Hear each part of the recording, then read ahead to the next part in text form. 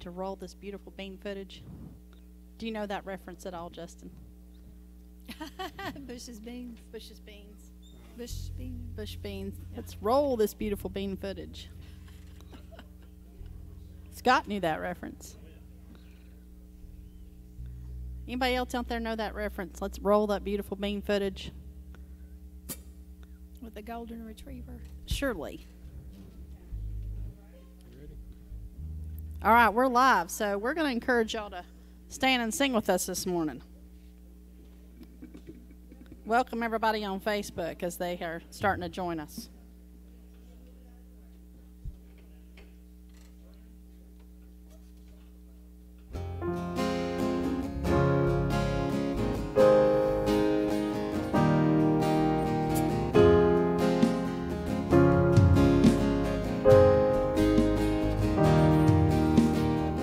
I won't forget the wonder of how you brought deliverance, the exodus of my heart.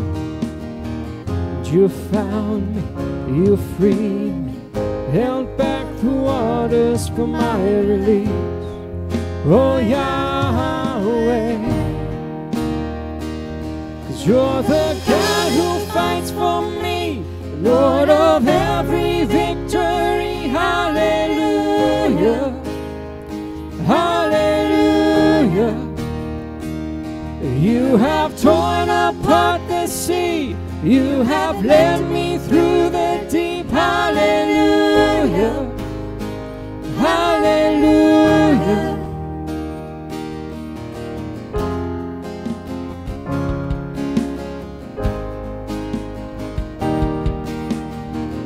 A cloud by day is a sign that you are with me. The fire by night is the guiding light to my feet. 'Cause you found me, you freed me, held back the waters for my release. Oh Yahweh, 'cause you're the God who fights for me, Lord of every victory. Hallelujah, hallelujah. You have torn apart the sea, you have led me through the deep. Hallelujah, hallelujah. You're the God who fights for me, Lord of every victory. Hallelujah, hallelujah. You have torn apart the sea, you have led me through the deep. Hallelujah, hallelujah.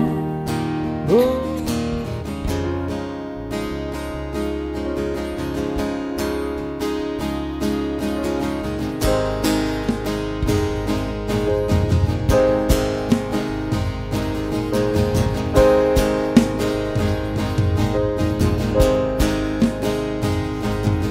You stepped into my Egypt, and you took me by the hand, and you marched me out in freedom into the promised land.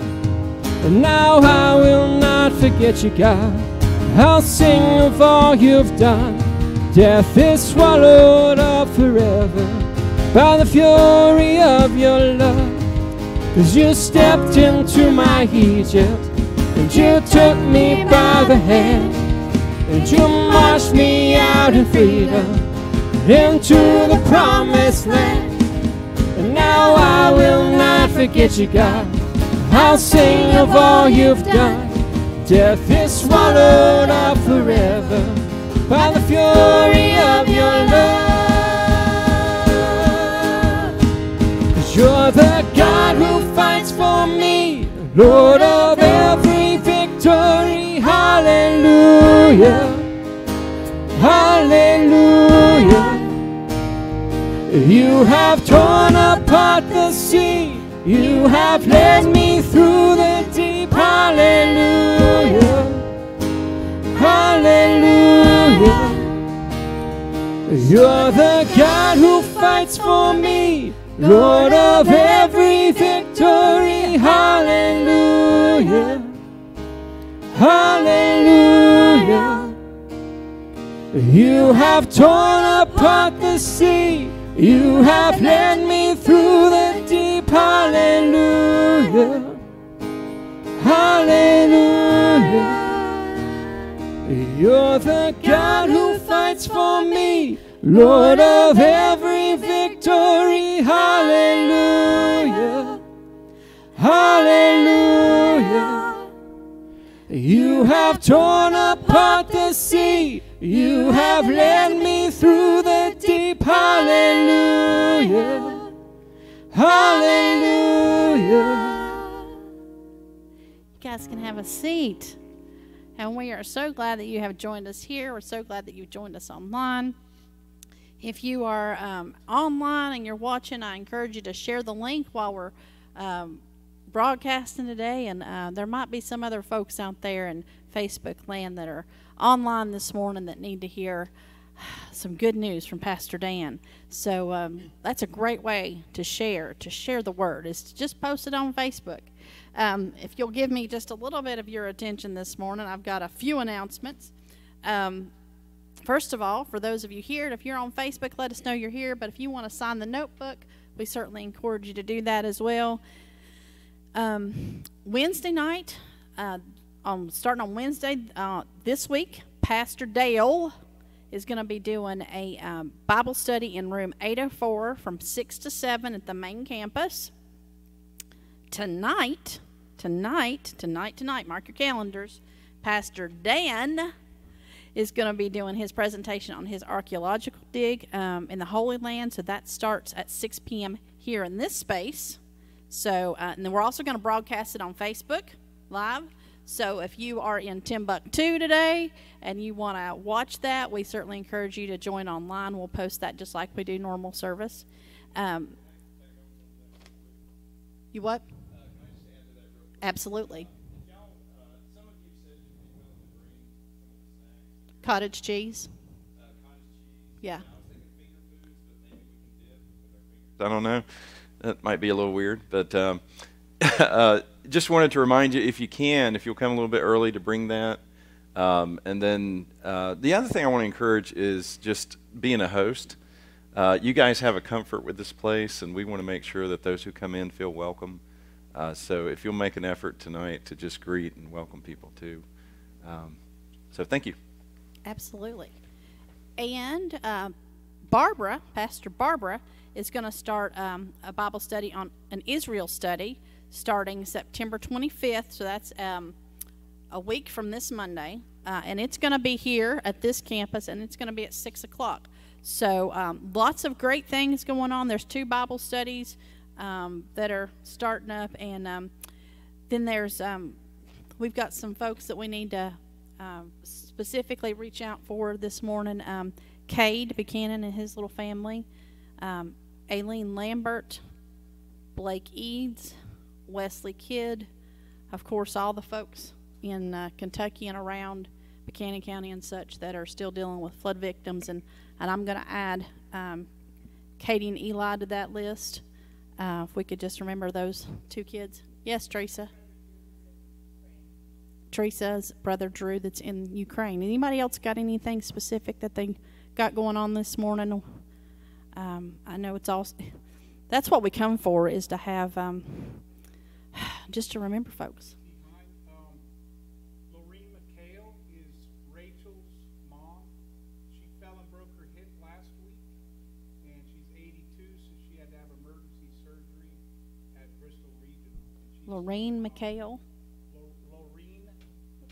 Lorene McHale. And for those of you in Bristol that know Donnie Bradley and Michael and Ryan Bradley, Donnie went to school with Greg. He had a stroke this week and was on a vent, and Coop knows his sons, and it was not looking good for him. They were, we've got young boys that are 20 and probably 22 making decisions about life for their dad. So that's tough on those boys. So we need to lift Ryan, Michael, and Donnie and that family as well this morning. So thank you for that. And if you guys have any public prayer requests that you want to put on Facebook, we always encourage that. And if you want to keep those private, reach out to Pastor Dan, and so that he can have that. If you want to leave anything on our cross over here in the space, we always encourage that. But more importantly, if you want to lift a praise up, we always want to go to the prayer requests.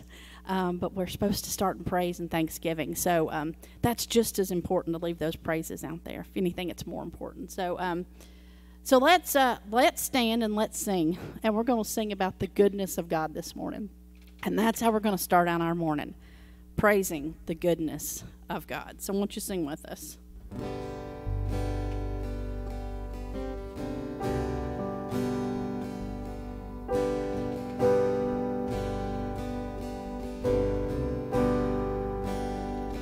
I love you, Lord. Oh, your mercy never fails me. In all my days, I've been held in your hands. From the moment that I wake up until I lay my head, I will sing of the goodness of God. And all my life you have been faithful. And all my life you have been so, so good. With every breath that I am able, I will sing of the goodness of God. I love your voice. You have led me through the fire in darkest night. You are close like no other. I've known you as a father. I've known you as a friend. And I have lived in the goodness of God. And all my life you have been faithful. And all my life you have been so, so good. With every breath that I am able, I will sing of the goodness of God. Your goodness is running after, it's running after me. Your goodness is running after, it's running after me. With my life laid down, I'm surrendered now. I give you everything. Your goodness is running after, it's running after me. Your goodness is running after, it's running after me. Your goodness is running after, it's running after me. With my life laid down, I'm surrendered now. I give you everything. Your goodness is running after, it's running after me. And all my life you have been faithful. And all my life you have been so, so good. With every breath that I am able, I will sing of the goodness of God. Oh, I will sing of the goodness of God. I will sing of the goodness of God. The simpleness of that we will sing of his goodness. God is good all the time, and all the time God is good. You guys can have a seat, and we go into our prayer time this morning.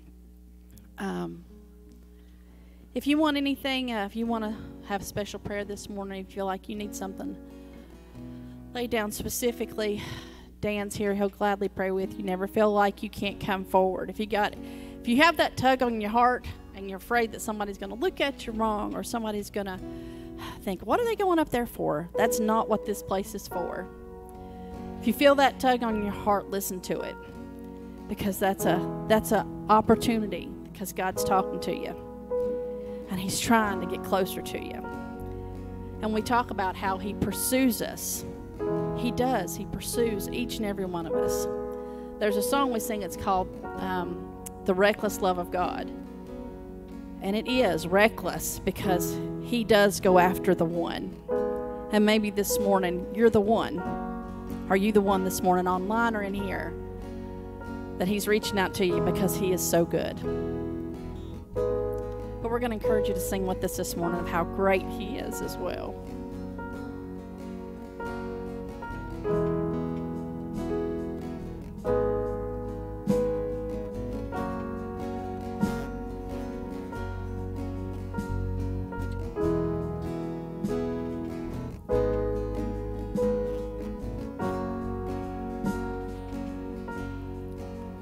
You give life, you are love, you bring light to the darkness, you give hope, you restore every heart that is broken. And great are you, Lord. It's your breath in our lungs, so we pour out our praise. We pour out our praise. It's your breath in our lungs, so we pour out our praise to you only.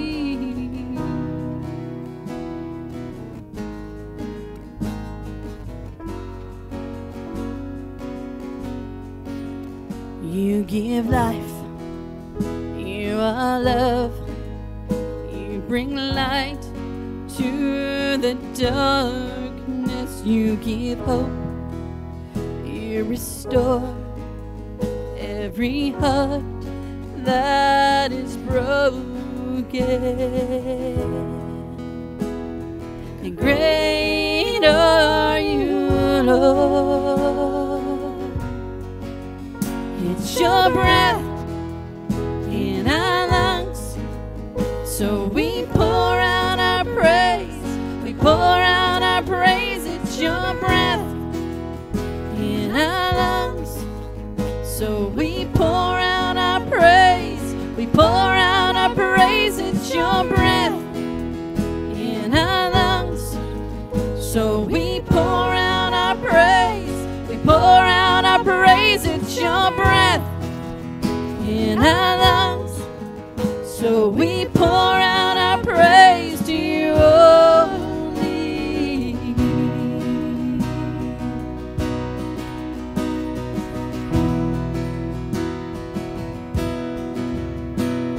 And all the earth will shout your praise. Our hearts will cry, these bones will sing. Great are you, Lord. And all the earth will shout your praise. Our hearts will cry, these bones will sing. Great are you, Lord. And all the earth will shout your praise. Our hearts will cry, these bones will sing. Great are you, Lord. And all the earth will shout your praise. Our hearts will cry, these bones will sing. Great are you, Lord. It's your breath in our lungs, so we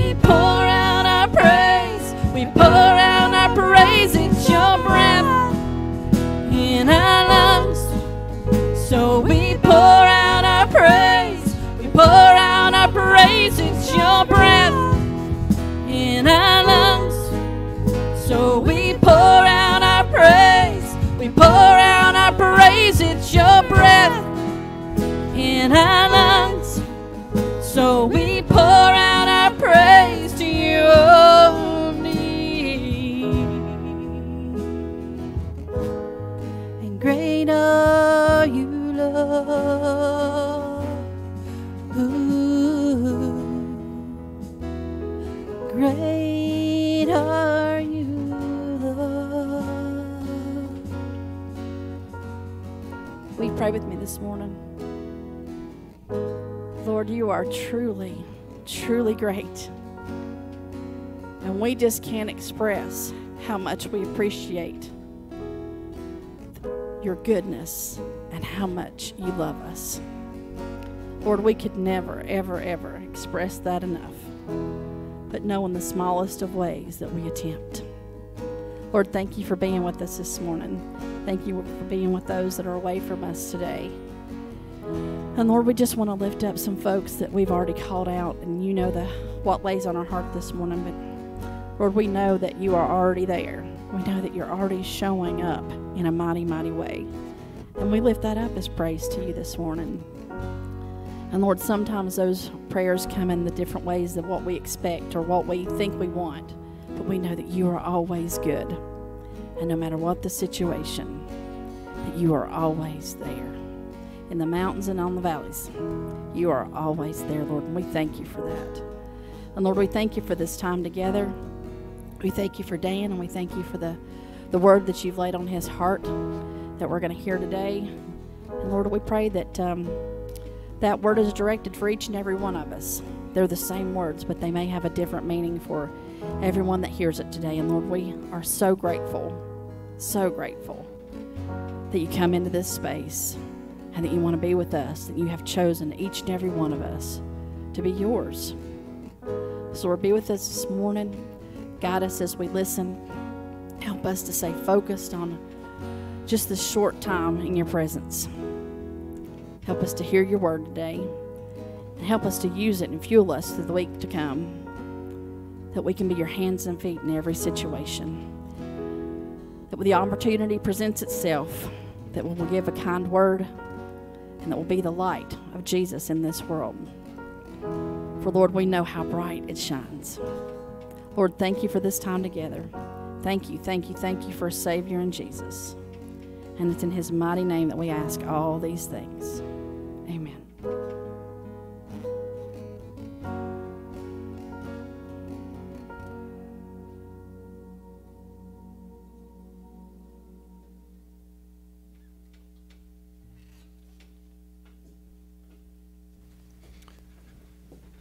Thank you, band, for leading us.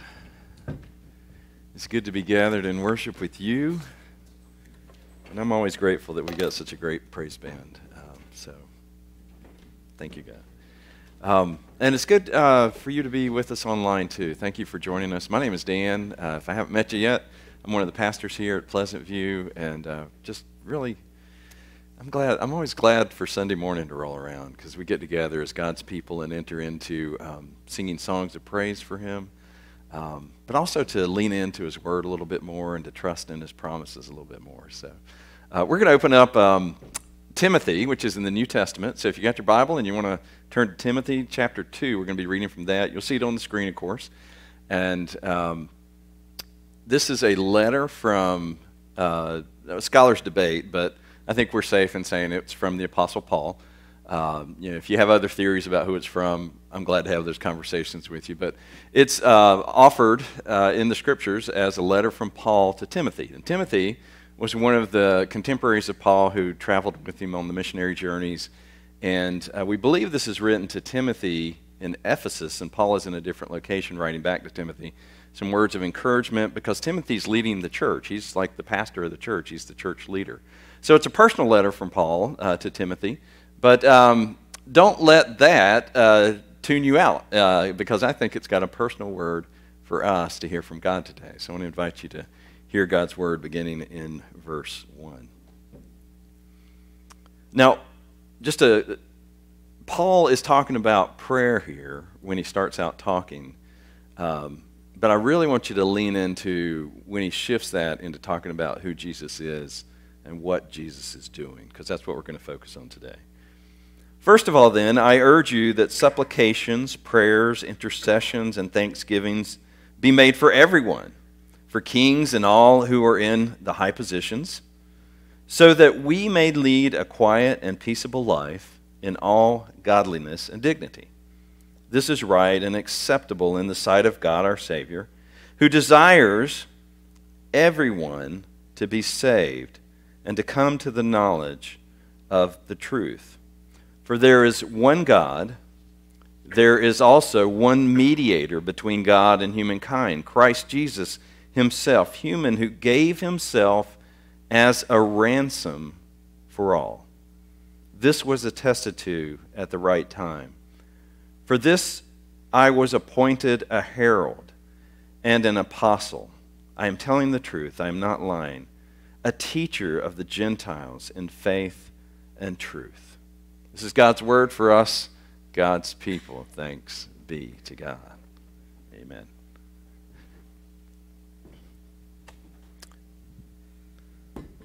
So have you ever redeemed anything like a gift card? I've redeemed gift cards. I love getting gift cards. Not that I'm asking y'all to give me gift cards. You never know what you say and people respond, but I'm not asking for gift cards for me. But if you want to give gift cards to those who are in need, I'm all about that. That's cool. Or if you give gift cards to me and say, take these to people in need, I can do that too. But I'm not asking for me, but it's fun to redeem a gift card, right? You get on Amazon or whatever, or you go to Walmart or, wherever the gift card's for, you show up at the restaurant and you're like, I get to eat for free, right? So it's a cool experience, and you're trading that card in exchange for something else, right? The value of the meal, the value of the stuff you bought on Amazon that you really didn't need, but you had to have, right? The value. It's easier to do that when it's free too, right? So we redeem things, right, in our study. And I want to focus on this word redemption because we redeem all kind of things. So there are various ways the word redeem is used in our English language. Sometimes it's just that exchange of the gift card, and you give that card for a monetary value. But usually it has this notion of an exchange. And sometimes we see that word used in other ways too. So I don't know if you've ever taken out a loan. Like I've had a lot of student loans over my lifetime. And with that, you get a note, where you owe on the loan. And once you pay that off, you've redeemed the note. So you're giving your cash back for the cash they gave you, and you get essentially the note given to you is the idea. And you redeem the note. And you might do that with a home mortgage. If you own a home, you redeem the mortgage. There are different ways that we use that term, but the idea always has some kind of exchange, right? That redemption involves some kind of exchange. And today we're looking at redemption in the biblical context. And it's going to take on a particular meaning. It's not the general, hey, here's a gift card from God, although in a way it might be.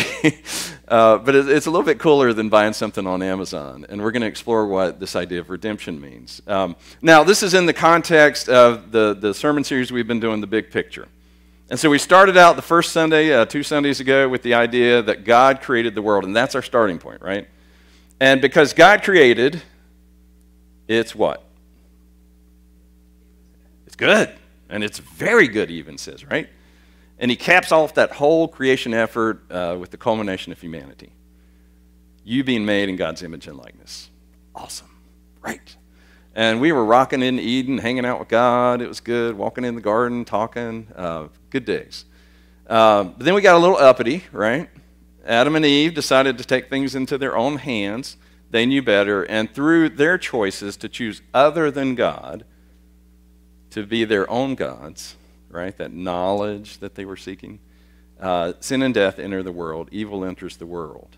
So we talked about that last week, that idea. And so we've got creation in the story of humanity and God. We've got the fall, as we call it, the doctrine of the fall. And today we're looking at redemption. So we're in this mess. We're in this predicament. We talked last week about how the introduction of sin into the world has consequences for us in the way we live today. And there are two ways we talked about that last week. We talked about kind of being stained by the sin of Adam and Eve, that's the mark on humanity, right? And so we call that original sin. You're born into sin. That's the condition of humanity. So it's not like there's good people born in the world and Saddam Hussein and Adolf Hitler and all the baddies are over here. They're too created in the image and likeness of God. So we don't have good and bad people. We have people who are all stained by sin, right? So the other way that we sin, so born into original sin, that's our condition, our inclination. You might recall Martin Luther's idea that we're bent in on ourselves, that we're self-centered. And I also offered you Soren Kierkegaard's understanding that Sin is when we make even the good things in our life our gods over the one true God, right?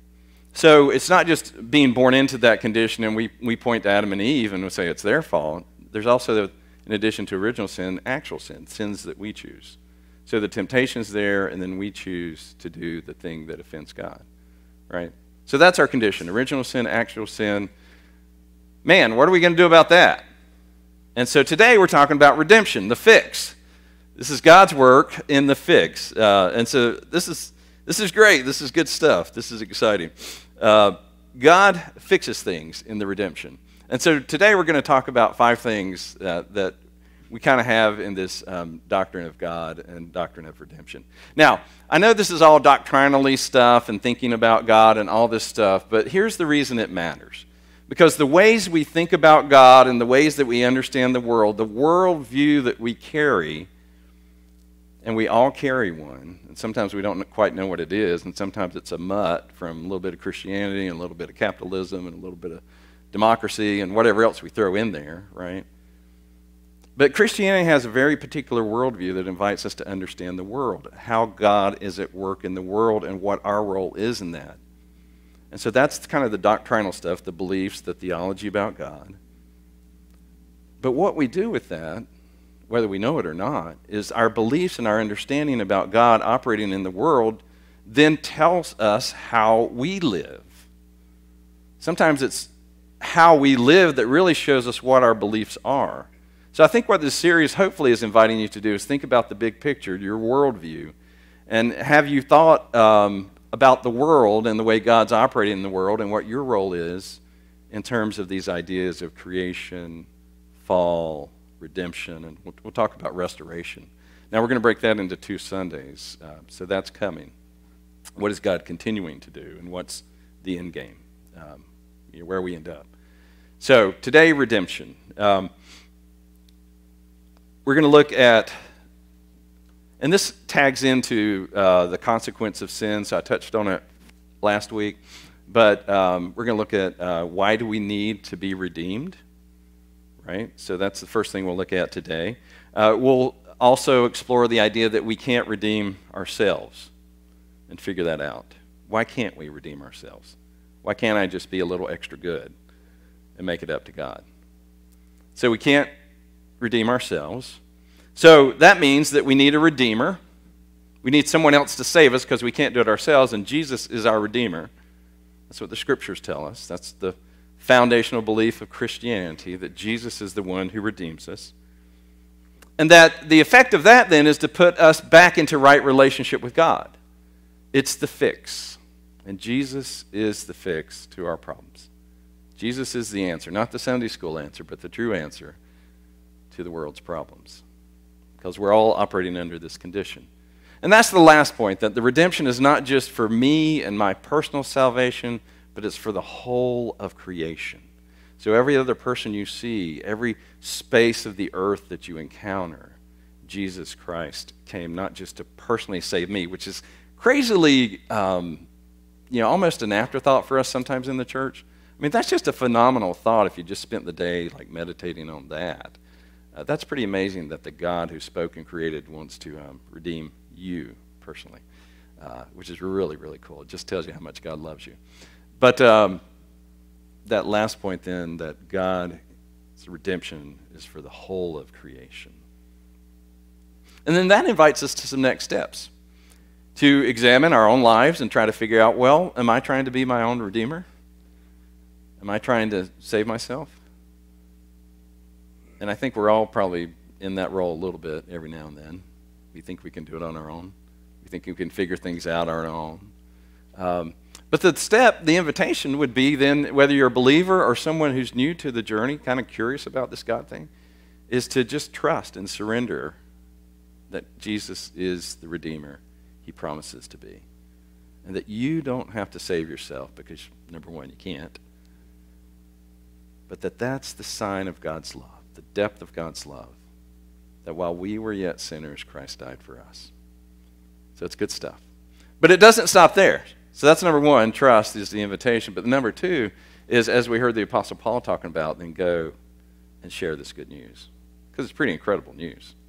And that's not something you should keep to yourselves. There's people to tell, says Jesus. So number one, we need a Redeemer because of the consequence of sin. Eden is lost.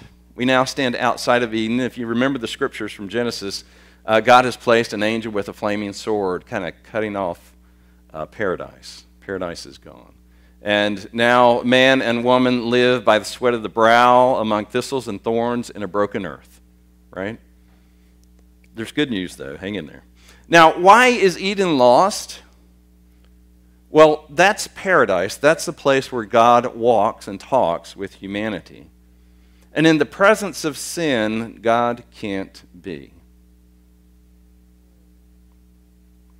So if we have infected Eden with sin, God, who is not only buddy Jesus, but holy other,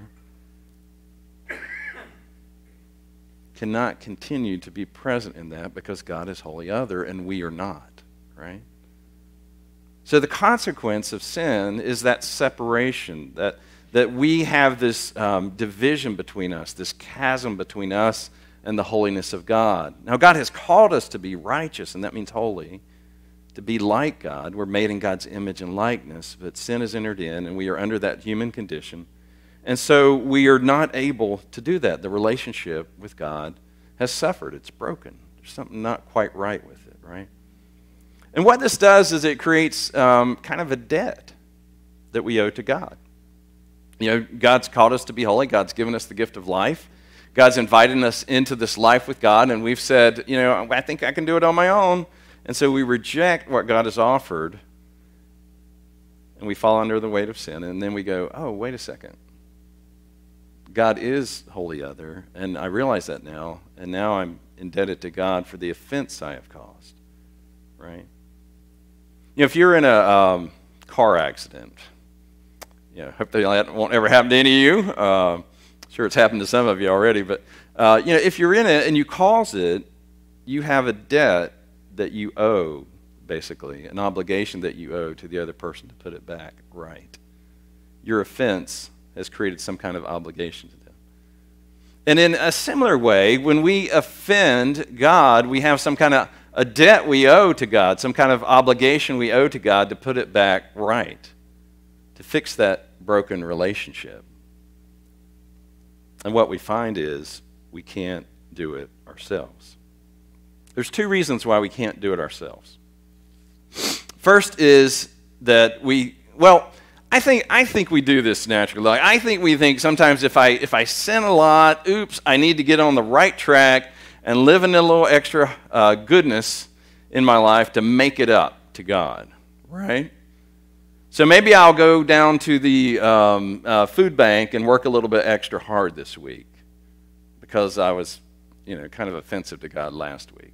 We're going to make it up. We're going to do a little extra good and fix things and be in right relationship. And the idea there is that we're doing something extra good to earn God's favor. Right? But anything that we do that would be called good is something we're already supposed to be doing. Right? God said, I've created you in my image and likeness. I've created you for good. That's your design. That's who you're meant to be. That's what you're supposed to already be doing.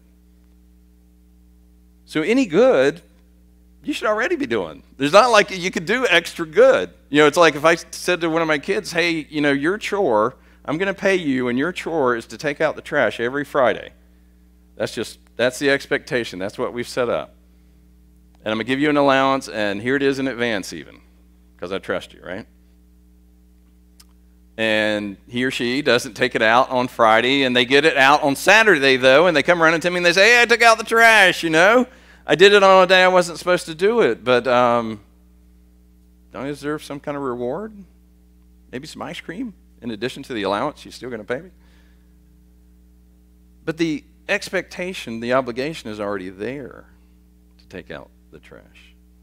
And likewise, any good that we can muster up that is offered to God as good is something that we already are expected to do.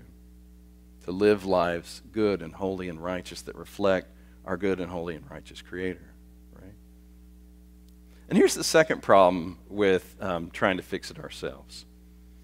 That even if we did have the ability to muster up some extra goodness, which I'm saying we don't, but let's assume that you're going to just really figure that out somehow, and you're going to extra good for, a whole month straight. Listen to what the scriptures say.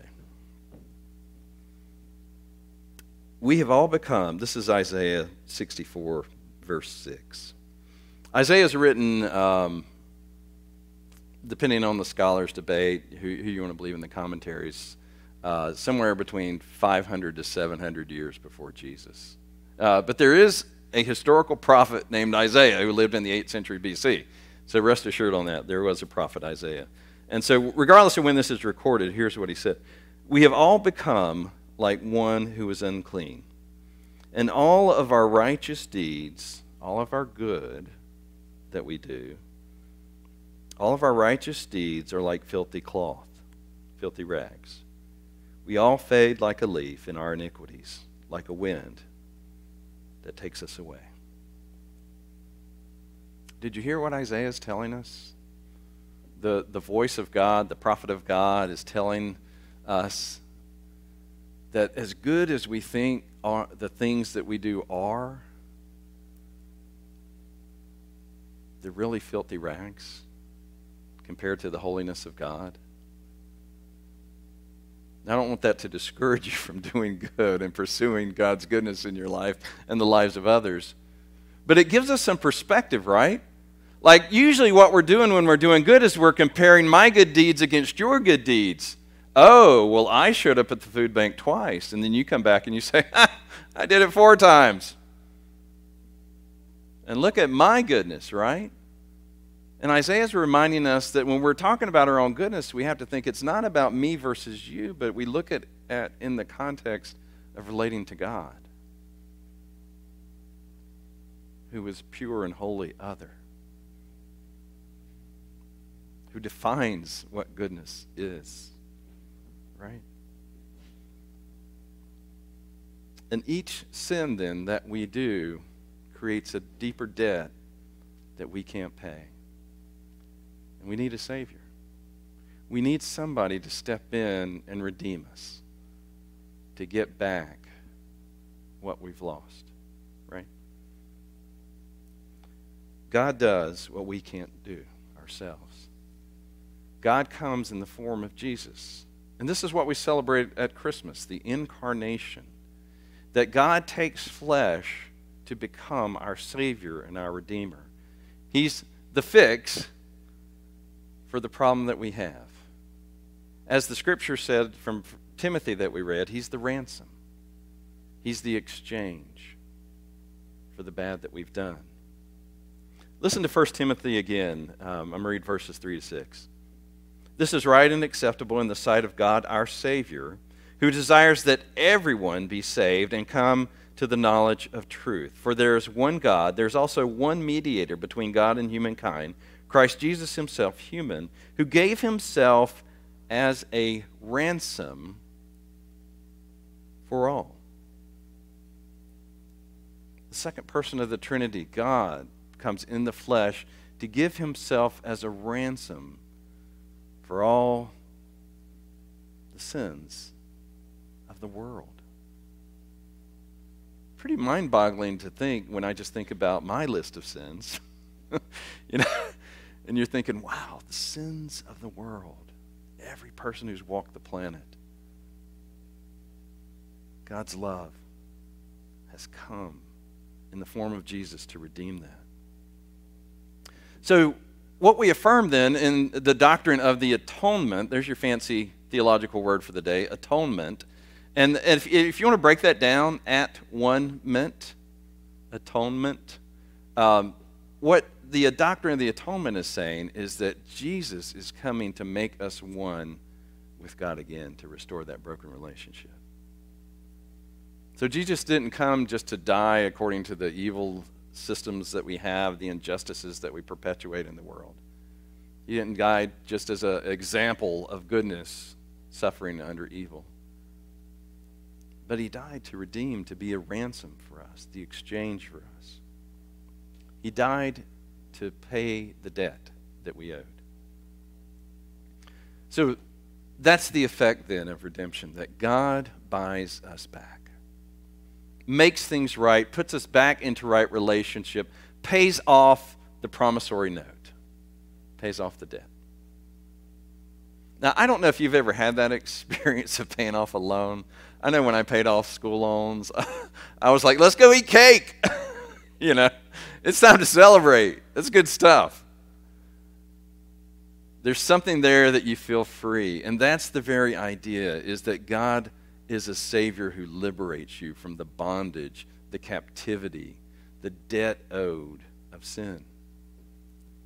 And we call this doctrine, here's another fancy word, the doctrine of justification. You are made right. You are justified by what God in Christ has done for you. Now, we often do this at Christmas because Christmas is a celebration of the incarnation when God becomes flesh and dwells among us. And we love baby Jesus in his golden fleece diaper, right? But my wife's back there shaking her head like, really? I love it. I love baby Jesus in his golden fleece diaper. But listen to what the prophet Isaiah tells us about the Messiah, the Christ, who is coming. Again, this is Isaiah, hundreds of years before Jesus comes.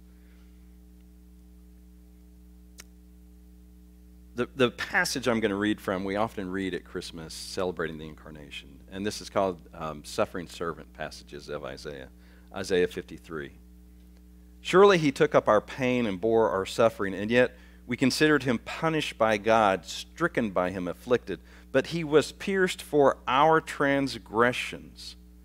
He was crushed for our iniquities. The punishment that brought us peace, peace with God, was on him, and by his wounds we are healed.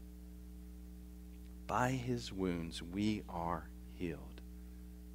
That's the effect of the redemption of Jesus.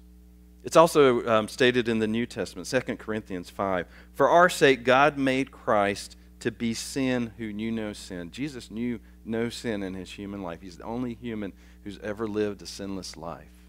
As good as you think you are, sorry. I'm sure it was close, though, right? But Jesus chose to become sin so that we might be redeemed, that we might become the righteousness of God. Jesus fulfilled the prophecy of Isaiah, suffering for our transgressions, healing our wounds by his stripes. In the book Cross of the Christ, have y'all heard of John Stott? He's an Anglican priest, kind of contemporary preacher. But anyway, he wrote this book called The Cross of Christ, and this is what he says about the heart of the Christian message. The essence of sin is that we human beings, substituting ourselves for God, let me try that again. The essence of sin is we human beings substituting ourselves for God, right? Think back to Kierkegaard's definition, putting our identity on something other than God. So we're substituting ourselves for God, while the essence of the salvation of God is God substituting himself for us. There's an exchange, a substitution that's happening here. He continues, we put ourselves where only God deserves to be. That's our sin. God puts himself where we deserve to be. That's the exchange. Jesus is the great exchange. All other religions and all other worldviews are not going to offer this to you. This is one of the hallmarks of Christianity. They're going to tell you, you need to pray this way, you need to meditate this way, you need to do these charity acts, and then you can find the external God, or you can find the internal peace if God doesn't exist in that system. But it's things that you do to accomplish salvation, things that you do to accomplish redemption. And they're trying to show you a way of salvation. And Jesus isn't offering you a way, but here's the thing. He is the way. It is through him and his grace and his love that we don't have to merit. We don't have to knock our heads up against brick walls trying to do some extra good to earn God's favor. It's grace poured out. Pure grace. And now, let me throw this in here too, because I always chuckle when I hear this. You'll hear critics, sometimes atheists, agnostics, secular humanists who will say, well, the fact that God killed Jesus is a form of divine child abuse. I've heard this, yeah. God could have saved the world anyway, and God chose to punish his only begotten son. And it sounds like divine child abuse to them. But I want you to think about forgiveness for a second, because this is the same experience that you have when you offer forgiveness to someone. Forgiveness is bearing the cost of the harm rather than making the wrongdoer do it, right?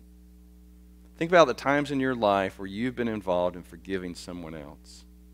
And in that act of forgiveness, you absorb the harm. You don't demand that there be justice, right?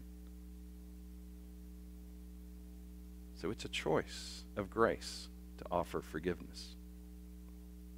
Forgiveness is absorbing the debt of sin. That's God's work on the cross. That's why God chose the cross. And the mistake that the critics make is they try to separate God the Father and God the Son eternally, but they can't be separated because, as the scriptures in Timothy reminds us, there is one God. And he's known to us in many ways, but he's known to us as Jesus. So when Jesus hangs on the cross for our salvation and for our redemption, offering us forgiveness, he's absorbing all of that evil and pain and hurt and offense into himself.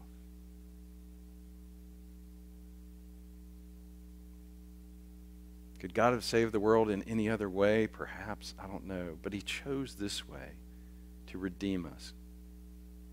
Did God have to do that? No. Did God have to make a way for you and me to be restored into relationship with him? Absolutely not. But he chose to absorb the evil that we do, not just in his body, but in the fullness of who he was on the cross. That's good news. And that should change our understanding of how the world operates, our worldview. But here's the thing, it's not just about you. For keep in mind, this is for the whole of creation. 1 Timothy tells us that Jesus came as a ransom for all. And we hear the Apostle Paul at the end of that section that we read talking about, and I am a herald, I am a messenger of that. That's my job in life. That's what I do. That's what I've been called to. And likewise, we have that same calling on us. Because, friends, this is incredible news. That God's love is so deep and so strong that he would bear the debt and absorb it so that we might be brought back. Good news that needs to be shared. Christ offered himself as an exchange for every human that has ever walked the planet. It has to be received. But that's the depth of God's love that he offers. And it's not just the people of the world. And I think this is where we get hung up because we get so excited about, yay, Jesus is my personal Savior. And yes, he is. But he's also the personal Savior of everybody you don't like that's cut in front of you on the way here, or that's going to jump you in line at the restaurant, or that's going to give you poor service at the table but tip your waiter good anyway as a sign of God's love, right? Every person. And so does that change the way you interact with people? If you start to look at them and you say, Christ died not just for me, but Christ died for you, and I might not particularly like you right now, But I'm going to remind myself that you two are made in God's image and likeness good, and you two are a sinner, which I see very well right now.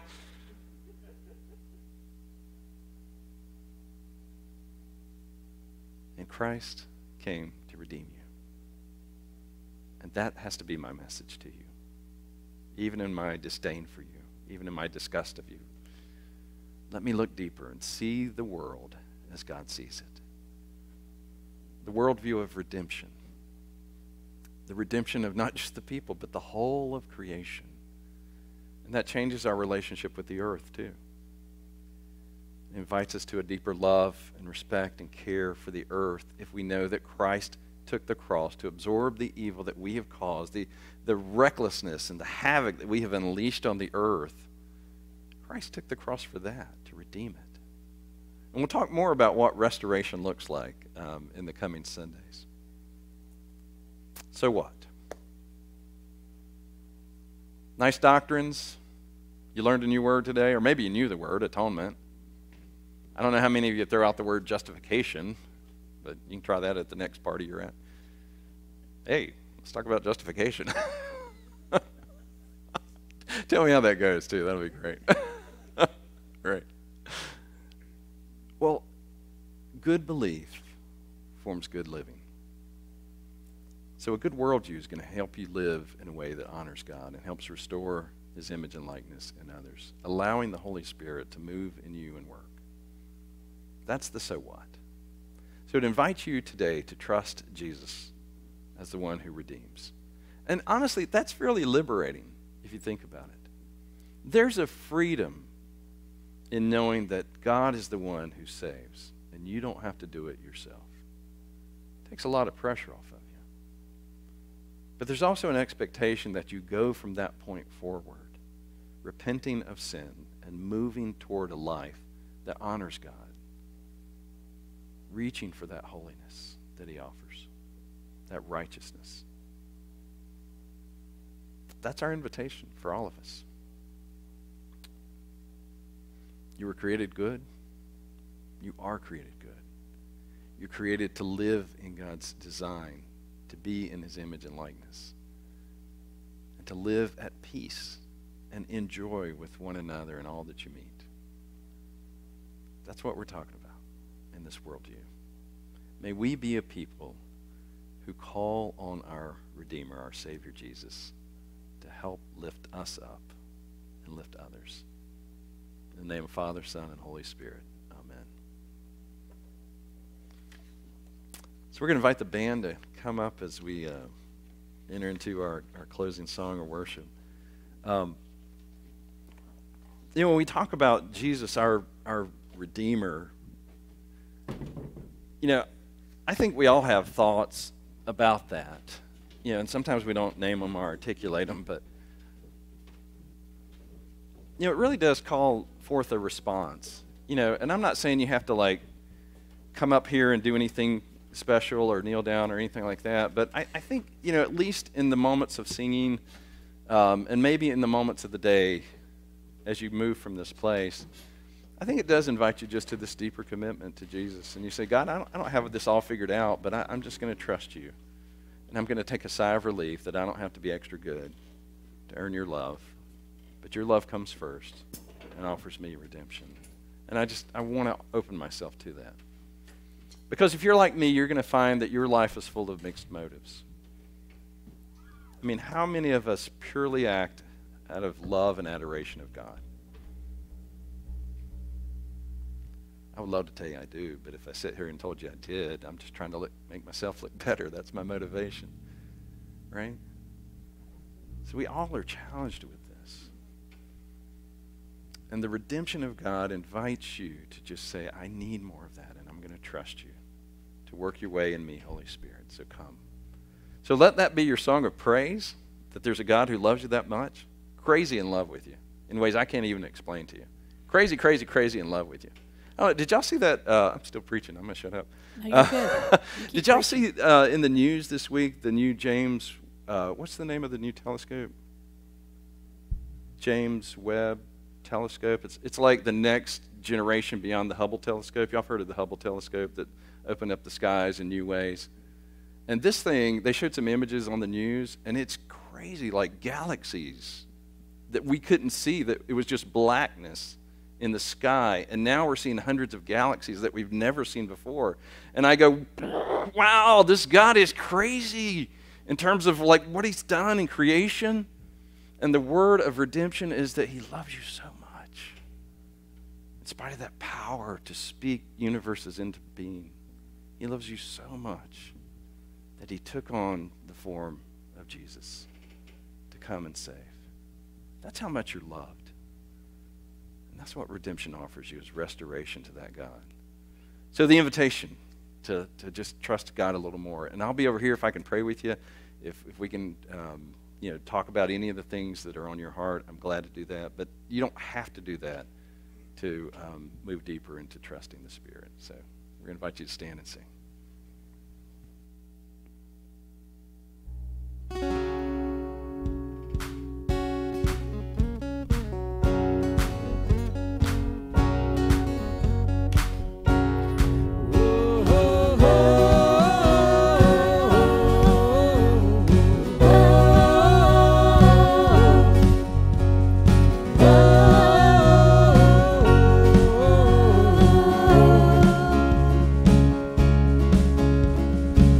Here in this worn and weary land, where many a dream has died, like a tree planted by the water, we never will run dry. So living water flowing through, God, we thirst for more of you. Fill our hearts and flood our souls with one desire, just to know you and to make you known. We lift your name on high, shine like the sun, make darkness run and hide. We know we were made for so much more than ordinary lives. It's time for us to more than just survive. We were made to thrive. Oh, oh, oh, oh.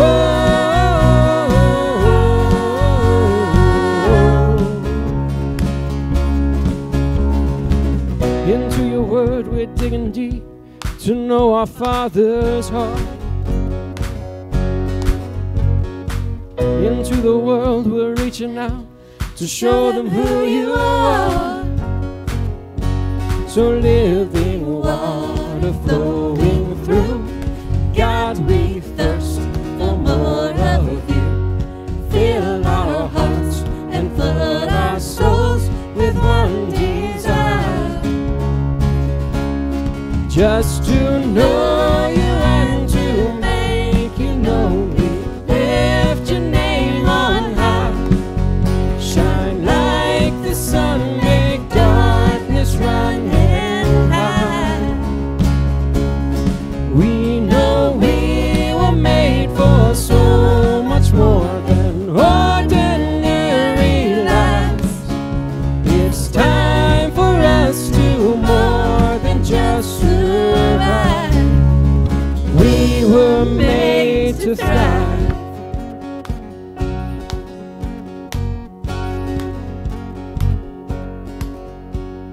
Joy unspeakable, faith unsinkable, love unstoppable, anything is possible.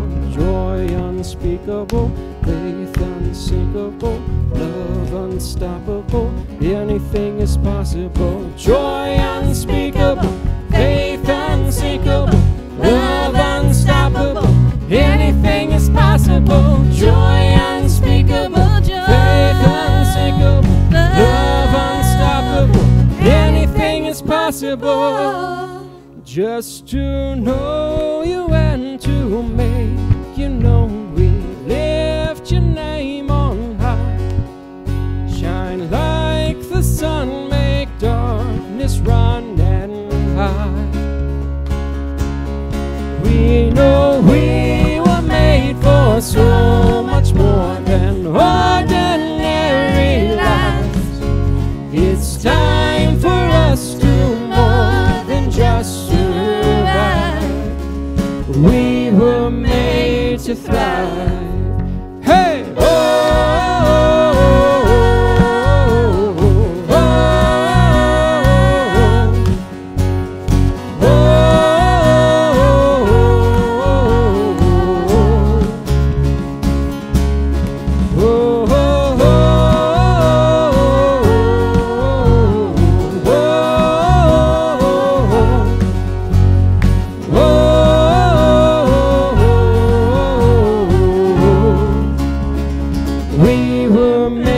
me to thrive.